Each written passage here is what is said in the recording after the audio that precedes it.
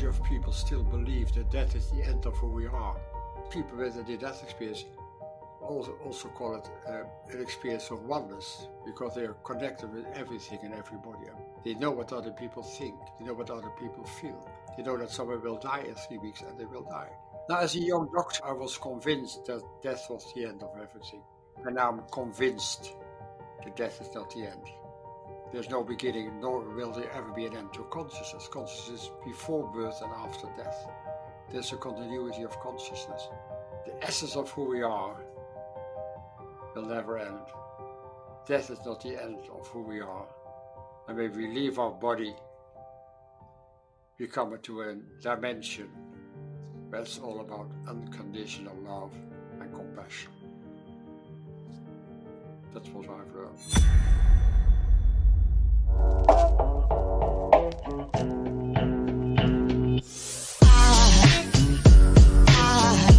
There goes a sight from my soul.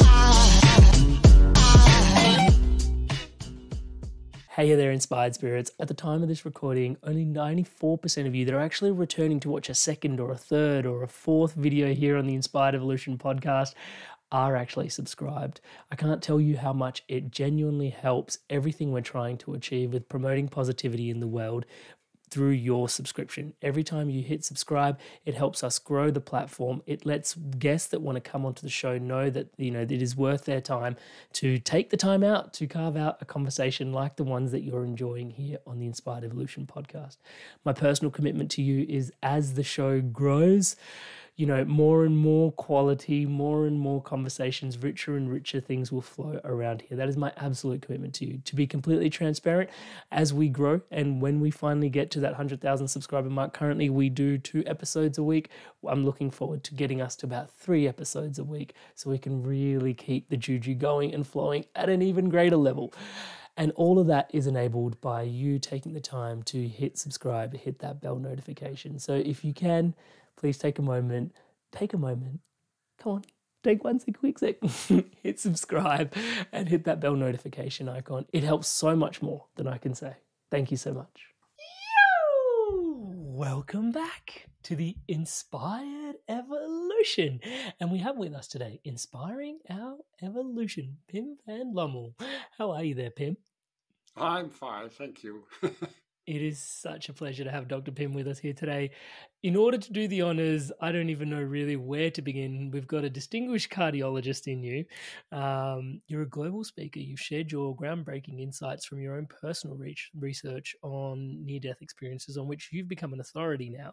You've spent 37 years researching, a lot of it just on your own dime, on your own accord, just through your own passions and interests. The research has been hailed as groundbreaking. It's challenged a lot of conventional views on consciousness. You wrote Consciousness Beyond Life, which is an acclaimed book. You're an influential voice in this space, and you've been trailblazing the space of near-death experiences, what it teaches us about consciousness and the nature of our consciousness since 87, 88? Am I getting it right? Is it too far ago for you to even remember, Pim? It just is your life now, I imagine. How old are you? How old am I? Oh no, now you're going to judge me. I am 35 this year. So I was born in 1988. So I'm 35. So you've been... That's why I ask it. Yeah. I was already studying near-death before you were born. Let's ask that question, because, you're an eminent cardiologist. You were a cardiologist for 26 years. And midway through through practicing, you've all of a sudden, how does a cardiologist become fascinated by near-death experiences? Like, what happened there? Well, as a cardiologist, you have the privilege to meet patients who survive a cardiac arrest. So the first time I ever heard about a near-death experience was in 1969. I was working starting my rotating internship for specialization in cardiology. And I was working in one of the first coronary care units in Holland. Before 1967, all patients died by cardiac arrest because modern CPR, modern cardiopulmonary resuscitation was not possible. So the defibrillation and external chest compression were just starting in 1969. So we had a patient who got a cardiac arrest, and we resuscitated him with several shocks.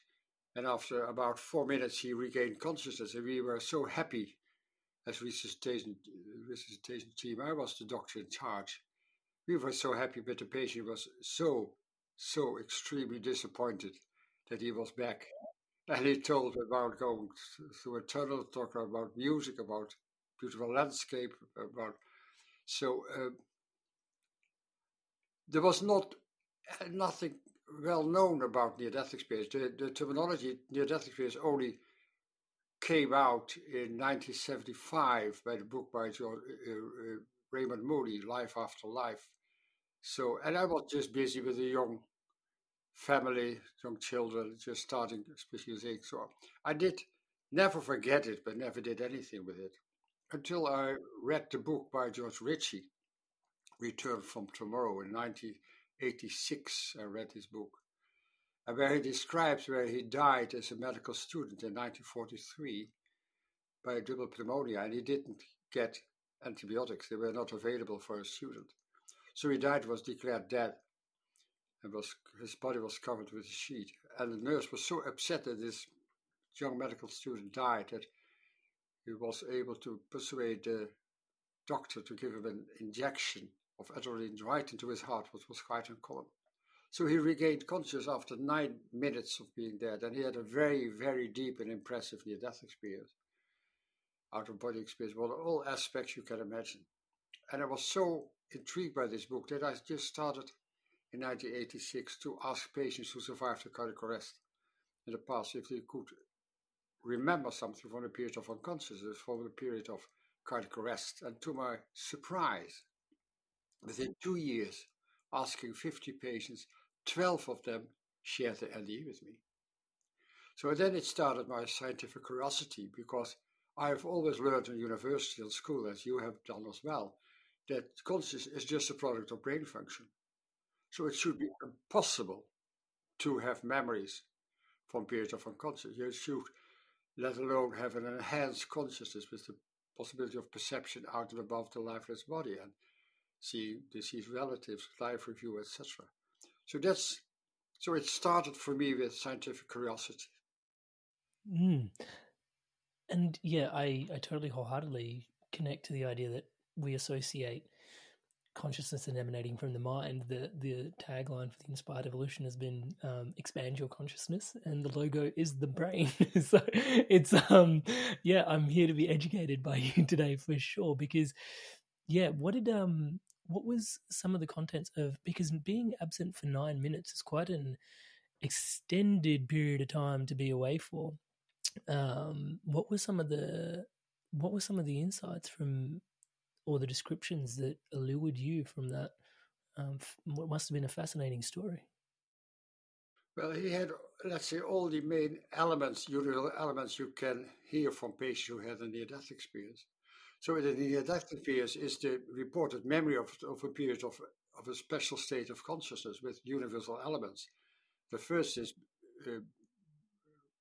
be aware of being dead, and then have the possibility to have perception out and above the lifeless body. So perceiving your own resuscitation, your own CPR, or your own surgery from a position out and above your lifeless body. Then you can come into a dark room, which can be frightening as well. And then you see a small light where you're attracted to, which they call a tunnel. And then they come into an otherworldly dimension with a feeling of unconditional love and acceptance. And then they can meet deceased relatives. They can meet a being of light, and usually with the being of light, they have a life review. They relive their whole life from early childhood, from birth. Sometimes they have a preview, they see future events from their own life. Then they can come to a border and they hear a voice. It's not your time yet. You have still a task to fulfill, and then they have a conscious return back into the body, which is awful for them. So these are the elements that George Ritchie described them all. It's really interesting because you could easily put it down to delusion, could you not, if it wasn't a repeated scenario? Well, it's not a delusion because it really happens, because especially we know by the out-of-body experience that what people can perceive, you can corroborate these theoretical perceptions. So you can ask doctors and nurses or family members about what really happened at the same moment and what time it happened. And then you can prove that this out-of-body experience happened during the period of cardiac arrest. So it's a reality, it's not a delusion, it's more an hallucination, not an illusion. And moreover, you need a functioning brain to have a delusion or illusion or hallucination. And the brain doesn't function at all anymore when you have cardiac arrest, when you're clinical death. Yeah, that is so fascinating, right? Because in order to have an hallucination, you need a functioning brain. And a hallucination is generally about seeing something that isn't there. But this is almost the inverse of that, which is the brain is not there, and yet reality is being perceived. This is quite mystical. Well, that's what I wanted to know if there could be a scientific explanation about the cause and content of an NDE. That's why we started in 1988 a prospective study of 344 consecutive survivors of cardiac arrest in 10-day hospitals to see if we could find an answer to these questions. And this prospective study took another 4 years, and then we had a longitudinal study with taped interviews 2 years and 8 years, but all survivors of cardiac arrest with an NDE and a matched control group of patients who survived the cardiac arrest, matched control with the same age, the same time interval, and the same gender, to see if the transformation you hear is the result of the NDE or the result of the cardiac arrest. And that have never been studied before in a longitudinal design. So the first thing about the prospective study, 18% of the patients, 62 patients, reported a classical near-death experience. And when we compare the 82% of patients without any NDE with the 18% of the patients who had an NDE, there was no difference at all. Let's say in the duration of cardiac arrest, if it was 3 minutes or 8 minutes, didn't matter at all. If they had a period of unconsciousness of 5 minutes or 3 weeks in coma, it didn't matter at all. If they have a complicated CPR with the need of intubation and a lot of medication, it didn't matter at all. With 30 patients with electrophysiological stimulation in the cath lab, where there is an induced cardiac arrest, the patients are resuscitated within 20 to 30 seconds. It didn't matter at all. So the severity of lack of oxygen in the brain, the anoxia, was not important at all. So all patients in our study had been unconscious due to anoxia of the brain, and only 80% had a near-death experience. So we could exclude, definitely, that anoxia, a lack of oxygen in the brain, could not be an explanation for the cause of an NDE. And it was the same for psychological explanation. Let's say fear of death was not an explanation at all. The use of medication didn't matter at all. Foreknowledge that you know that this experience is possible did not matter at all. Religion, if they were Christian, or atheist, or Muslim, didn't matter at all. Education, gender, didn't matter at all. So the main conclusion of this study, still the largest study ever done on the death experience, and the only study with statistical analysis, is that there is no scientific or medical explanation why people have a near-death experience.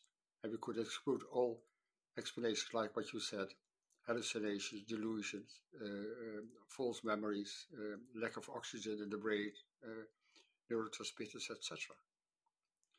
And the second part of the study, the longitudinal study, that we looked at the classical transformation, where these people have no fear of death anymore. They have a new insight what is important in life.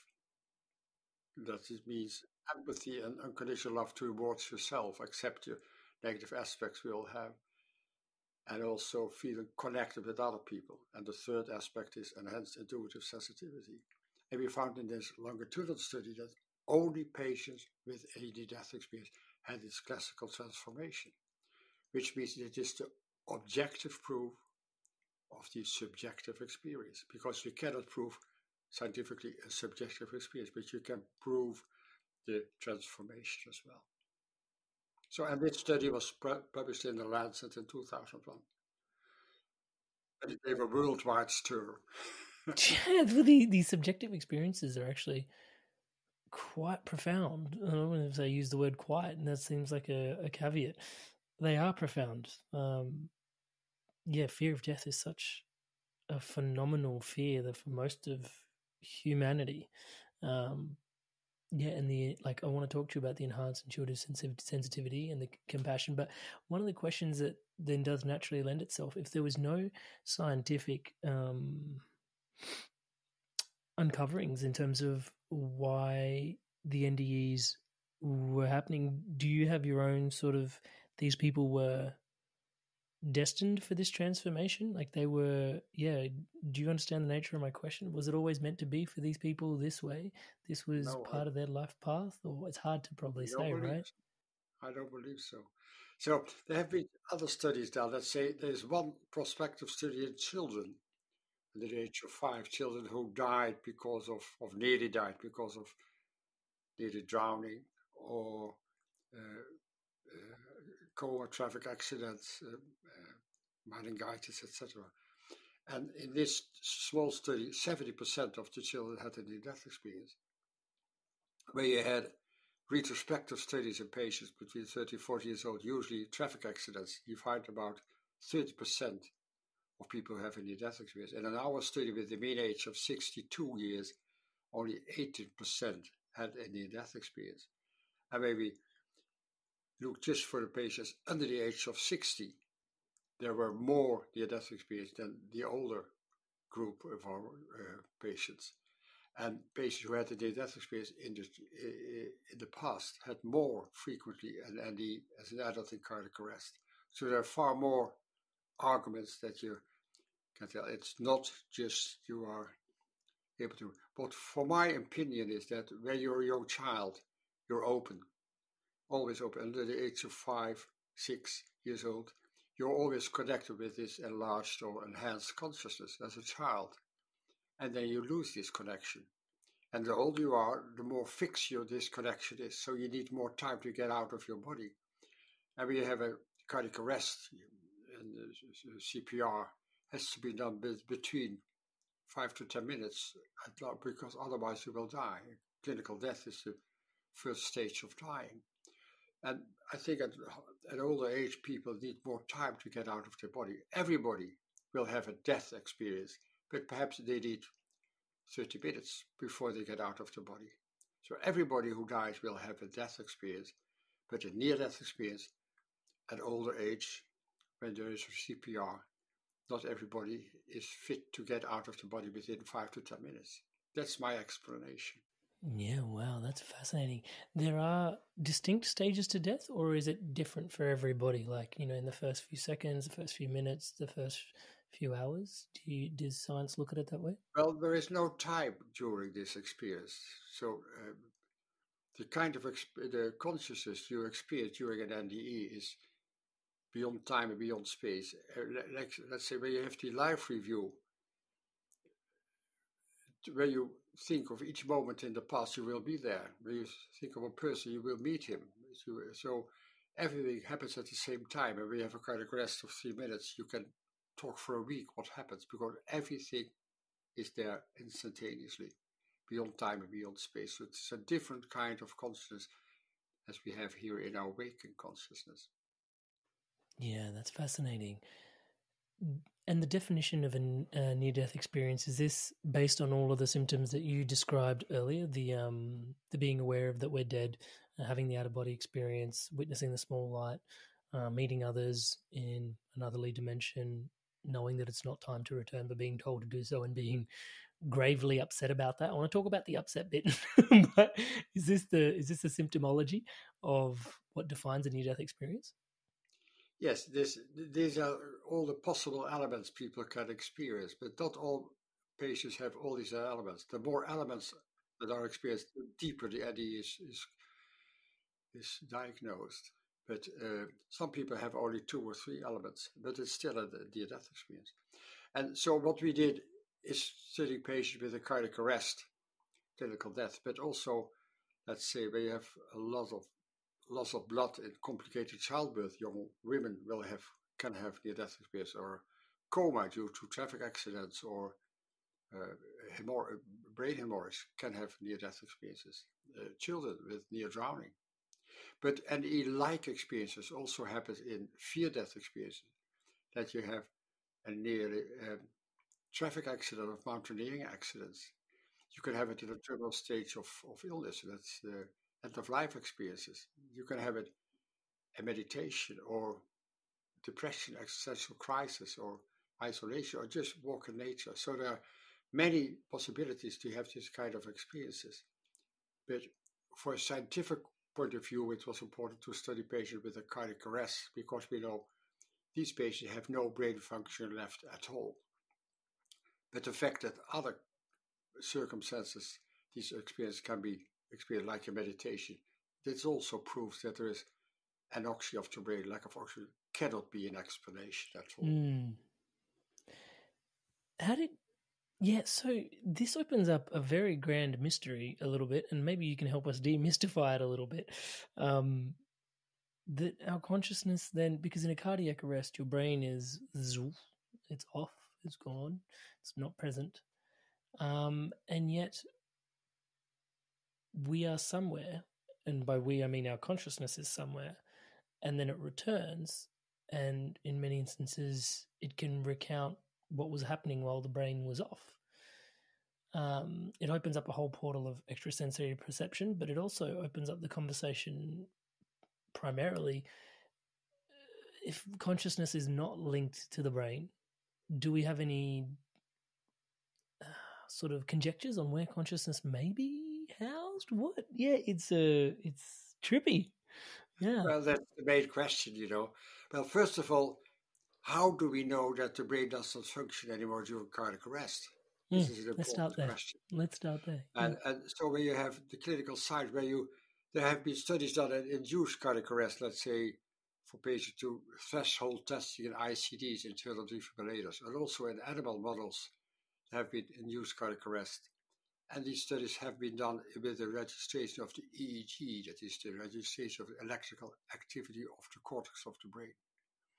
Well, the clinical science is where you have an induced cardiac arrest, you lose consciousness within seconds.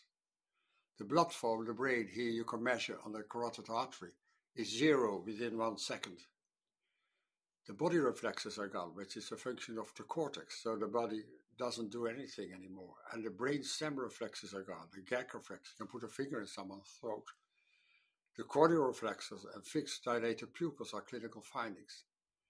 And the people don't breathe anymore, the breathing center is close to the brainstem. So the clinical findings, there's no function of the brain left. And when you have the EEG, you see a flatline EEG within 10 to 20 seconds. So you measure no activity anymore of the brain. And where you need a resuscitation, a CPR, it's never successful within 20 seconds. It always takes several minutes. According to cardiologist, whether it is somewhere in a ward, the hospital takes much more time, and an out-of-hospital arrest even takes much more time. So an out-of-hospital arrest, only 10% of the patient will survive, because there's a period of 5 to 10 minutes that you have to start CPR. If you are too late, brain stems are irreversible damage and the patient will die. So now we know for sure that the brain does not function at all, and then still people can have this enhanced consciousness. So how can we explain this? And the kind of consciousness people share with you is that this consciousness without, beyond time and beyond space. It's this instantaneous, connected with everything, with everybody. The past and the future is available at the same moment. So based on the scientific research, based on studies on the death experience and an analogy with quantum physics, I call this non-locality. And non-locality is that it is beyond time and beyond space and instantaneously interconnected. So consciousness is always there, beyond time, beyond space, inside and outside our body. It's always there. And when you are awake, then the brain just functions as an interface or filter to receive a small part of this enhanced consciousness, and so a small part of memories into your waking consciousness. But when the brain doesn't function anymore, you're in this enhanced consciousness, and everything is available as well. So it's always there, but when you're awake, you just receive a small part of this enhanced or non-local consciousness. So the question also is, where are you when you are asleep? Where is your consciousness? It's there. And if your brain is functioning, but there is no interconnection between different parts of the brain. So this is the same for general anesthesia. But people can have this enhanced consciousness during general anesthesia. You can have it during coma, you can have it during cardiac arrest. And to understand this kind of non-local consciousness are compared with the worldwide communication. At this very moment, where you are sitting there are hundreds of thousands of telephone calls going through your room and going through you. And there are hundreds of television and radio programs going through you. And there are a billion of websites and YouTube films are in your room, in your house, and go through your body at the same time. So it's, but you need a functional instrument to receive this electromagnetic informational field. So you have to put on your telephone or your radio or your laptop computer. And wherever you are in the world, you can receive the iCloud. They build your websites and YouTube films. But it is not produced by your computer. It is received by it. And so it's the same with the brain. You can compare the non-local consciousness with the iCloud. It's always everywhere, but you need a functioning brain to receive parts of it. But when the brain doesn't function, it's always there.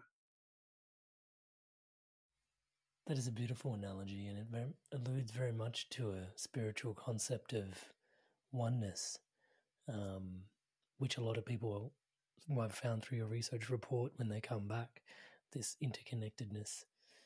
It still makes me wonder just a little bit, and I'd love to get clarity on it, is, while the brain is active, is at that point consciousness somewhat connected to the brain? And then when we sleep, it returns back to the cloud? Or is it actually we're always operating out of the cloud, and it just happens to be that we're aware of processing data from the cloud, and it just is a complete myth of dogma that consciousness is in the mind? Do you understand the nature of my question? I'm trying to describe something, and I think I'm doing it poorly. Well, we have always the possibility of access to this non-local consciousness, but usually we don't have it. When you dream, sometimes you have aspects of this non-local consciousness. You can have prognostic dreams, so then I have a view of the future. So then you're in this kind of an aspect of non-local consciousness as well. But you need the functioning brain, and the brain is just a filter for aspects of this non-local consciousness. And about the interconnectedness, people with a near-death experience also call it an experience of oneness, because they are connected with everything and everybody. And when they're back, one of the aspects of transformation is the enhanced intuitive sensitivity, which means that they are connected with other people. They know what other people think. They know what other people feel. They know that someone will die in 3 weeks, and they will die. They're connected with animals, with plants. They're connected with the planet Earth. So they are one with others. So to understand it, normally you receive channel 1, your own consciousness, but when you had a near-death experience, you receive channel 2, 3, 4, and 5 of consciousness of other people as well. So your threshold of consciousness has permanently changed. So you're more able to have access with aspects of non-local consciousness of other people as well. Sounds like somewhat of an enlightened state to be in, right? Because you're actually more, it's because when I imagine what enlightenment is, it's more, you're not even more compassionate. You actually see the other as yourself in many ways. Exactly. And that's what I'm hearing as you're describing it. Yes. You're one with others. You're Sorry, that's connected fascinating. You're connected with nature. So so far more. They change the way they live. They be vegetarian. They don't want to be animals killed for eating. Their environmental discussion is so important for them as well. So we have to keep the planet safe for our children and grandchildren to survive. So the way they live changes. It's not about power. It's not about money. It's not about a beautiful young body. It's not about clothes. It's not about a big car.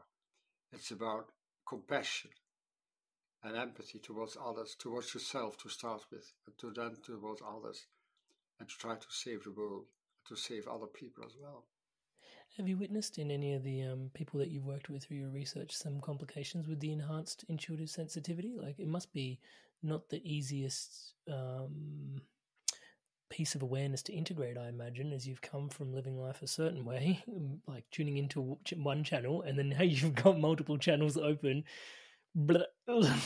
Yeah. Well, I always say that the content of an NDE is usually positive, but we're coming back in this world, and when you try to share your NDE with others, nobody will listen. Doctors don't listen, nurses don't listen, family members, partner. There's a divorce rate of 70% because they say it's not the same person I was married before. So you change totally, and you even don't know that there have been other people who have this kind of experience. You think you're crazy because your worldview has changed as well. So having an NDE is a spiritual trauma with years of depression, years of homesickness, years of loneliness before they are able to share it with others. When they find someone who can listen without any comment and prejudice, and then read a book or see a film on television, then they know, I'm not alone, I'm not crazy. And then they start to accept this experience. And then the second thing is to integrate this experience into their daily life. And it will take 10, 20, 30, 40 years to integrate this experience because it's so hard to change the way you live. And we had done once a study in 82 patients who had an NDE in the past with a mean interval of 24 years, between 7 months and 70 years. And at the mean interval of 24 years, still half of those patients have not been able to share the NDE with others. They were still silent. I've met people who have been silent for 50 years because they were not able to share it with others. So it's a trauma. It's hard to have this enhanced sensitivity. It's hard to have this different worldview. I always say as a joke, when in the Western world it's a trauma. When you have it in India, you have congratulations because people know that this is possible. It's a materialist. As an Indian, I can probably attest to that. It's like, yes, it's like, congratulations. Yes. When you explain it to Aboriginals don't need a mobile telephone. They can communicate at long distances, just from consciousness to consciousness. Messages on the wind. Indigenous people have this knowledge and have these possibilities as well. Profound. Yeah. The fear of death and people being upset of coming back is it inspiring? I don't know how to use the right word. This is such an interesting territory to be having a conversation around. But yeah, the fact that people are upset that they come back is quite interesting when so many of us mere mortals, I'm just going to call us that, have such a fear of death, and those that potentially have crossed over and do come back have this interesting relationship with, oh, I'm sad that I'm back. It's weird using the word inspiring, but there's a healing that's available. Let's use that as a word for what we judge death to be as a mainstream perspective. Your thoughts on that? Well, the majority of people still believe that death is the end of who we are. So that's the fear of death. They think it's the end of everything. So they give all energy toward temporary aspects of our life, but where there's a continuity of consciousness, that you change the way you live. And what I told you before, you change the way what you eat, how you handle other people, how you look to the environment, to look to plants, to animals, to the planet Earth as well. So you changed a lot, because death was not death, but another way of life. So they know mind and body are different, and they know it for sure. It's nothing to believe, but it's knowing. It's an inner knowing that is totally different. And in our material-based community, it's hard to find people who are open to listen. Although the younger generation is much better. It's more open than the older generation. From that's an interesting point about the generations. Do you find inadvertently yourself being so open to listen through your research? There's a healing function that you've performed through documenting so much of this work? Well, let's say that I've met thousands of people with an NDE. I've received tens of thousands of emails from all over the world, people who share the NDE with me, because they write me, nobody will listen, and I'm happy to find someone who is open for it, and they find my book to help them to integrate the experience and to see that they're not crazy at all. So I think it's helpful for them to know there's the diagnosis of near-death experience and that you're not crazy at all, and that you can help other people as well with your new insight in what is important in life. It's a life insight experience as well. Yeah, I'm conscious that, one of the very personal development-y things that I adhere to is that, we are the average of the 5 people we spend most of our time with, and just feeling into how much of your life you've dedicated to studying consciousness, people that have transitioned and come back, and what their stories and their reports are. I'm fascinated to peer into how this has impacted your perspective on life and death, because I think there's a quote,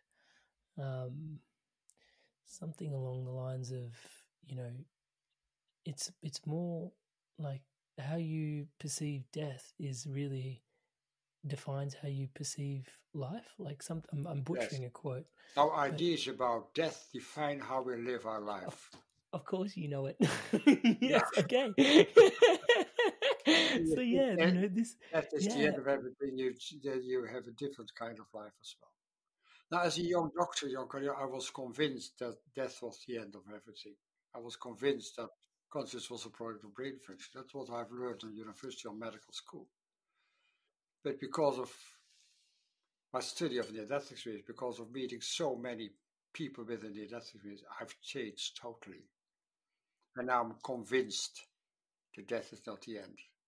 There's no beginning, nor will there ever be an end to consciousness. Consciousness is before birth and after death. There's a continuity of consciousness. And consciousness for me is fundamental in the universe as well. Everything comes from consciousness. All what we call matter is a product of consciousness as well, together with information and energy. So my total worldview has changed a lot in all those years. But it took a long time as well. Yeah, wow. And that's interesting, because as you're talking about beyond time, beyond space, and the interconnectedness of things, it makes me wonder just what is possible, because it sounds very quantum, and it makes me wonder about the future of, because quantum computing is starting to emerge in our world as we speak as well, and just what may be possible to measure and analyze with the future advancements in that space and the studies of the field that you've dedicated your research to. Have you contemplated what some of this? You cannot measure consciousness. It's, let's say, our material science is based on what we can objectify, what we can measure, what we can duplicate, what we can falsify. And it is only true where we can objectify and measure, etc. Now, consciousness, what we feel and what we think, we cannot objectify, we cannot measure, we cannot duplicate, we cannot falsify. Your consciousness is beyond the current materialist science. So we have to change science as well. We have to expand science to include subjective experiences. So that's what we call post-materialist science as well. So we have to change the paradigm in science to include subjective experiences as true, as the essence, because what we are is what we think and what we feel. We are not our body. We have a body, but we are consciousness. So the essence of who we are, we cannot objectify with our current scientific, physical measurements and possibilities. So that's the problem for a lot of neuroscientists and other people. They still are looking in the brain to find somewhere where consciousness is located, localized, but they will never find it, because consciousness is not localized in the brain, it's not localized in the body, it's always everywhere. It makes me wonder about, when you have, there's stories you can find of people getting organ transplants or, transplants of different body parts. And, there's some sort of personality traits or characteristics that carry over from the donor at times, and it really, it just continues to open up the rabbit hole of where consciousness is really located. That popular is what they call transplanted memories, but we know from studies, there's also a book, The Change of Heart, a famous book from the US, but also studies done in children who had a special heart-lung transplant, that they change aspects in a character based on the character of the donor. And only in the US, after 5 years, you can know who the donor was. In the Netherlands and Europe, it's not possible. But when you understand that consciousness is outside, and the body and brain and organs have just the interface function, and we have an organ transplantation, it means that you are transplanting living organs from a patient who has declared brain death, but is still in the process of dying. So you don't have anything with a dead organ, you need a living organ. So when you receive a living organ from someone who was declared brain death, you receive also the interface from aspect of the consciousness of the deceased donor. So that will change things as well. For me, in each cell, and the DNA in each cell has an interface function with aspects of this non-local consciousness. It's not in your body, but your body is related with it. Wow. Starting to make a lot of sense. Starting to make a lot of sense. Now you asked the question, I asked it. Yeah, I love it. Thank you so much. You mentioned that, that we're in this, well, there's an invitation in what you were sharing before for science to grow beyond material science into post-material science. And do you think that's something that's currently underway, or do you think, what is the future of NDE research? Are we getting... not only NDE research, I'm positive. Let's say Max Planck has said that you don't have to try to convince scientists for a new theory, but you have to wait until they die, and a new generation will see it as totally normal. The quantum physics took another 80 years before it was generally accepted. And also the concept that consciousness is non-local, and the body is just an interface function, will take some time. But as I told you before, the younger generation is much more open. I lecture for medical students, for nurses, etc., and hospices. And the younger generation is much more open and understands the difference from the older. But the problem also is that on schools and universities, medical schools, people still learn that consciousness is a product of brain function. And there the are scientists curriculums are still written believe by a it as different well. generation. Yeah. So we have to wait a bit. And I also know that there are scientists and other philosophers or psychologists are frightened if what they have told other people and learned to students that consciousness is a product of brain function, and they are wrong, and their whole worldview will collapse. It's hard for them to accept this new worldview. They can lose the position, they will lose their research money. And I know some professors who privately will tell me, you could be right, but officially they said this total nonsense until they retire. And then they say, yeah, well, it's different as I've told you before. So I can understand the reluctance for scientists to be interested. They keep to their dogma because they are frightened. Yeah, it's interesting. Reflecting on that Nikola Tesla quote, he said the day that scientists start to approach non-physical phenomenon, we'll make more progress in a decade than, the generations that have come before us. I'm positive. It will change. Yeah. In terms of circling back to yourself, I'm sure this has had an impact on yourself and your partner's life. Have you found yourself more compassionate in your ways through all the work that you've researched? And what's your relationship with death like? Are you afraid of death less so now yourself, or does that feel still present for you after everything you've exposed yourself to? As I told you before, I changed a lot. We are both vegetarian, my wife and I, for more than 25 years. We love nature. We're always out in nature for at least 1 hour. Our house is always silent, no noise at all. We have a huge garden. We love to gardening.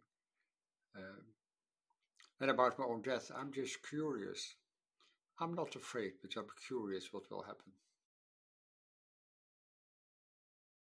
Sounds very much like a motto for your life. Curious about what will happen. Yeah, that's incredible. And I guess it speaks somewhat to all this work to, that consciousness, what you've alluded to, and I'm sort of connecting the dots now, is that it's not something that dies. It does seem to be like mystically what's described before as eternal. And I think that leaves a significant conversation starting point, I guess, at least for how we treat, each other, but also the planet, right? Because if it all of a sudden, because the way we behave is as if one and done, but when it's not one and done, that opens up a whole new potential way of looking at things and inviting us to treat things a different way. Would you say? Yeah, your thoughts and insights on that? Well, what we know from people with a near-death experience that everything you do to others will come back to yourself in positive and a negative aspect. When you give love to others, you will receive love. When you have hatred or violence, you will feel violence back. So the way we treat the planet now is destroying the planet, and that means we are destroying ourselves as well. So we have to treat the planet better in order to survive as a species. So we have to change a lot. Also, the way we eat is biological food always, on anthroposophic basis. So biological dynamic food. And so you can change a lot. And I think the only thing what you can change is yourself and your own consciousness. You cannot change others, but by changing yourself, you will help to change the world, and you will help to change others as well. But I cannot change other people. I can just show how I live and talk about it. And the ripple effect carries out. Yeah. It does make me wonder, because some of humanity at the moment is conjecturing the end of humanity, touch wood, which I really hope not. But who knows? Any conjectures that you're in terms of what happens to human consciousness? Does it just evolve into the next species of consciousness when the next species emerges? Is that, or is it too far to conjecture into, in your humble opinion? I don't know about other species. I know that on this world, on this planet, everything and everybody has a kind of subjectivity, a kind of consciousness. So, not, let's say the human consciousness is different from animal consciousness. Animal consciousness is more a group consciousness than an individual consciousness, but also when you have a dog or a cat, you know there's also an individual as well. But then also plants have consciousness, planet Earth have a kind of subjectivity as well, because everything comes from consciousness. Your body is formed by consciousness. The planet Earth is formed by consciousness. The material universe is based on consciousness because consciousness is universal. So everything is connected. Everything has a kind of subjectivity. And this consciousness is eternal, without beginning, without end, because it's fundamental. It starts with consciousness. The universe started with consciousness, together with information and energy. So everything, what we see, what we perceive, is based on consciousness as well. Back to what you were saying before again, it poses such a dilemma for science, though, because science is always trying so hard to be so objective and to keep the subjective at bay at the best of its ability. It seems is where we've been. And so you do think a future is advancing, and you do think there is space for, well, must be space for the subjective to enter into the scientific formula. It's happening now already. There's the possibility of science as well. The Galilei Commission as well. There's a lot of scientists who are changing. So I'm positive. And I think it's important as well because, as I told you before, if we want to survive on this planet, we have to change our science as well. We have to change the way we see. We have to be aware that death is not the end. There's a continuity of consciousness, that we are connected and always will be connected also after death of our body. So death is just a changing state of consciousness. But it's always consciousness. Fascinating. Can you share the story from the book about the guy that wakes up in the field and then he ends up in the doctor's chair? Yeah. But I didn't understand what you said. There was a gentleman there's a story in your book where there's a particular individual and he wakes up. Well, he's not waking up. Sorry, he gets found in it. Sorry, that's probably why it didn't make sense. Okay. He was found in a field. So he didn't wake up in the field. He was found in a field, and then he was like, yeah, sorry. It was even published in the Lancet article, and so also in my book. We found a patient. So there was a patient found in a meadow about 30 minutes before he was brought into a hospital, and some passers-by found him and started to some simple CPR.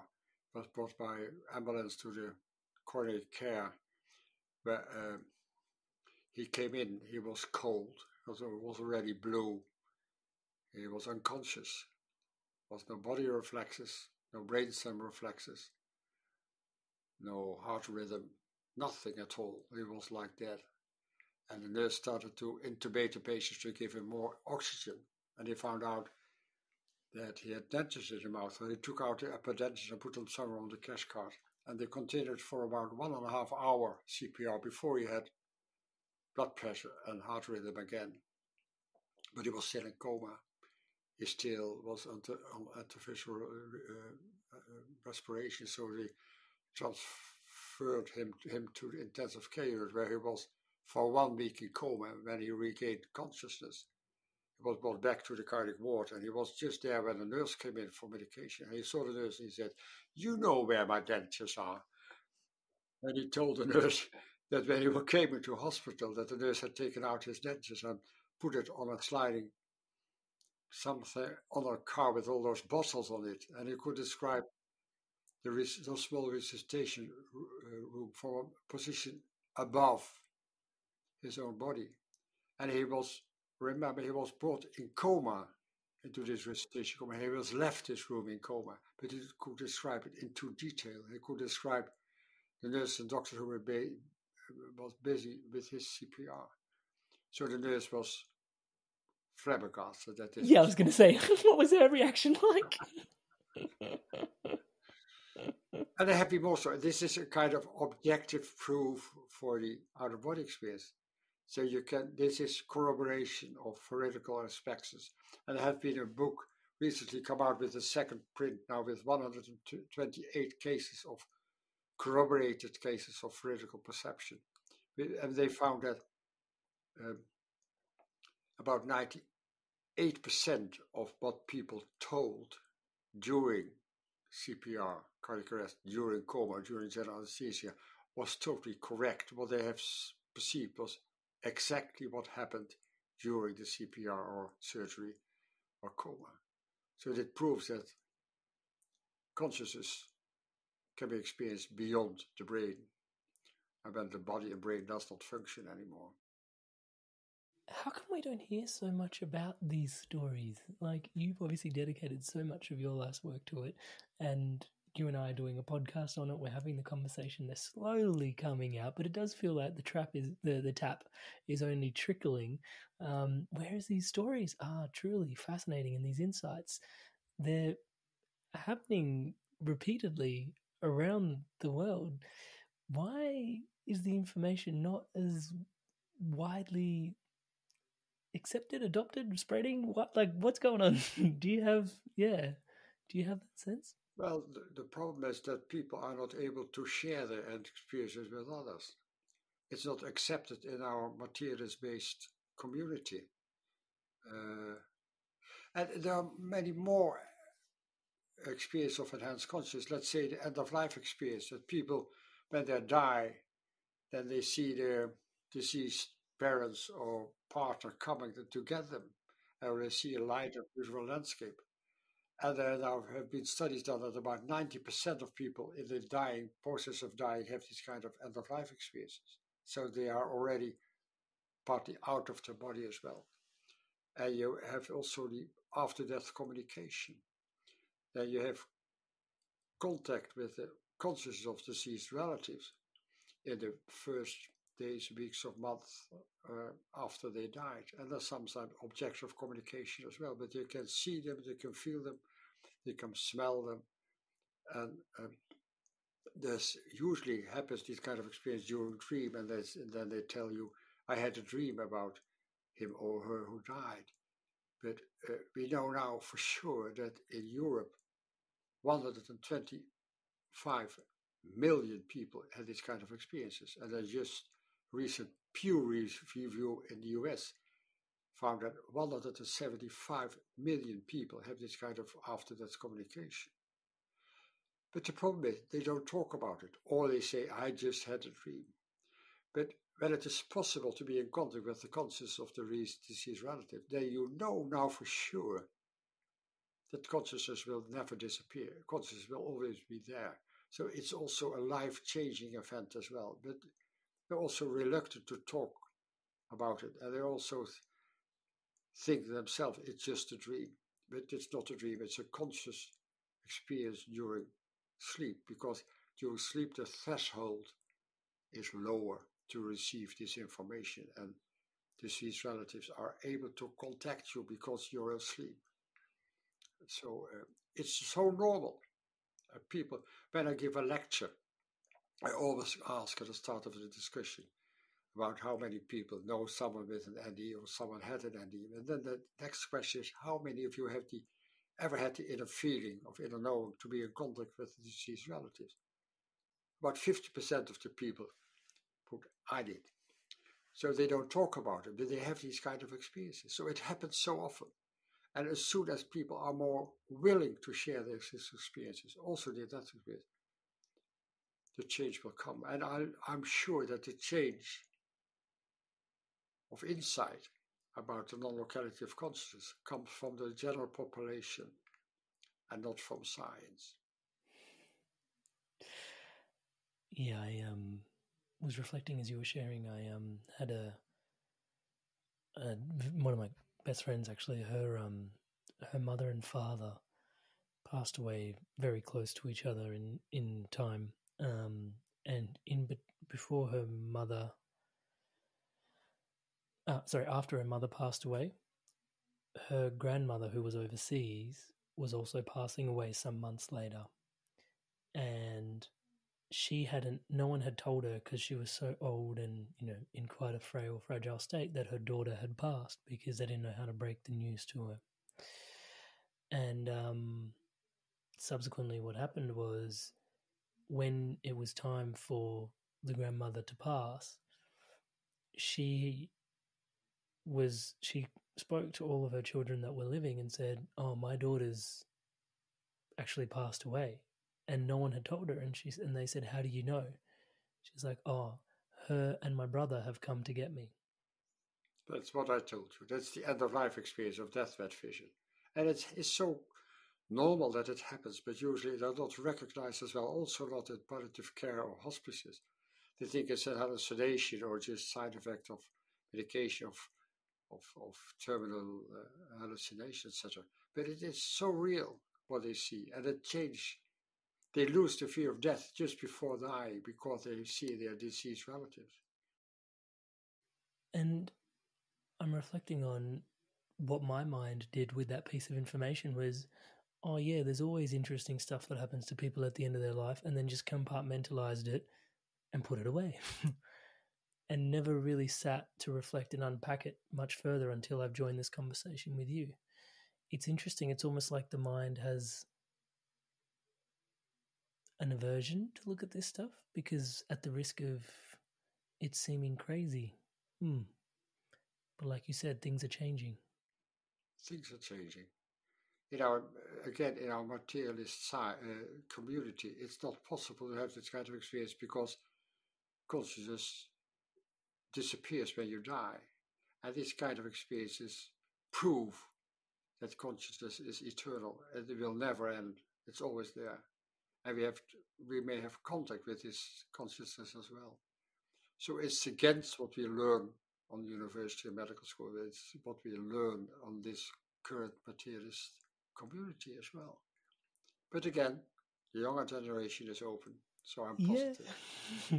And how's that been for you? I want to say personally, but personally, professionally, because you like we started the podcast.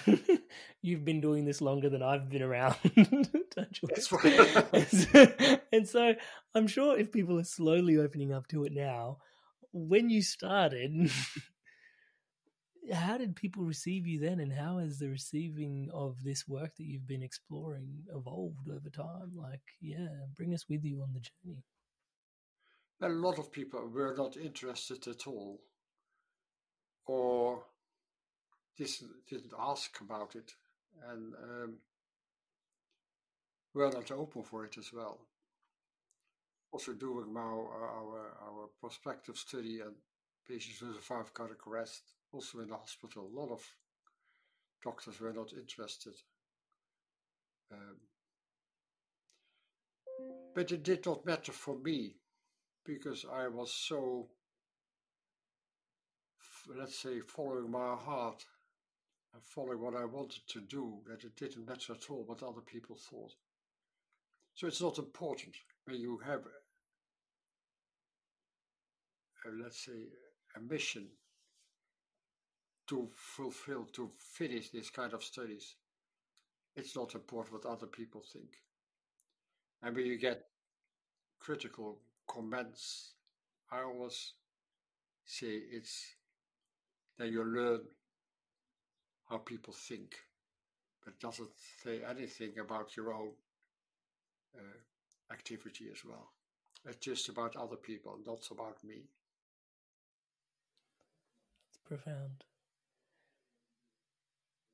After having studied this for so long, received so many lessons from so many people, yeah, I'm sure having your consciousness shaken up and stirred and woken up in so many different ways through it all.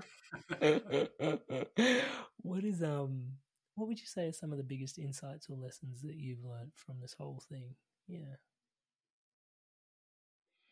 The biggest insight is that the essence of who we are will never end. death is not the end of who we are. We are always connected with other people, or when we have died. And when we leave our body, we come into a dimension where it's all about unconditional love and compassion. That's what I've learned. And is that the advice for the living as well? To live with more compassion and more love? Yes, we should try to do it. Incredible. Wow. Pim. And I always say, start to have compassion and empathy towards yourself and accept your negative aspects we all have. So start with yourself and then have compassion and empathy towards others as well. Beautiful. For those that are curious to explore more around this work, I will put a link to your book and the articles in the show notes below. Is there anything else you'd like to share with the audience? Yeah. Yeah. Perfect. So there'll be a link to that in the show notes below, guys, for you guys to go check out and grab a copy. It's a very interesting read and some incredible stories as well for you to really feel into. And also on my website are a lot of interviews in English as well. So my website, www.pimvanlommel.nl or www.consciousnessbeyondlife.com.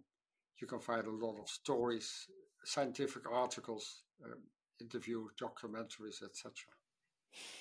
Awesome. Much more than what we could share now in this. Thank you so much for sharing yourself here with us, Pim. It is such an incredible insight into life, the nature of consciousness, the nature of our mind, and contemplating death and what's after and where we were before we came here, and also what it really means to live, contemplating the relationship with the nature of our consciousness and the essence of what makes us up is truly such a profound contemplation. And every time I think we go along the exercise, we're changed for it just a little bit for the better every time. So I want to thank you for today's conversation, but it seems this is just a grain of sand compared to the beach. Obviously this conversation lands on the shoulders of all the thousands of hours of research and the years and years of research you've put into this space, and integrated so many of the lessons into your life and the books that you've written and the articles. And man, I want to thank you for the conversation. Of course I have to do that, but thank you for you and showing up, and even when it wasn't collectively people as much curious about it, you just pioneered such an incredible space for your own curiosity. And we really get to have such a rich conversation today because of it. So thank you for you. Yeah, really appreciate it, Pim. Thank you. You're welcome. You're welcome. Thank you so much for watching this video all the way to its end. Obviously, you absolutely love this podcast, and I want to thank you so much for watching this all the way through. Here is another video that's perfectly curated just for you to watch as the next best video to keep your inspiration flowing, to keep you evolving, to keep you yowing. Check it out now.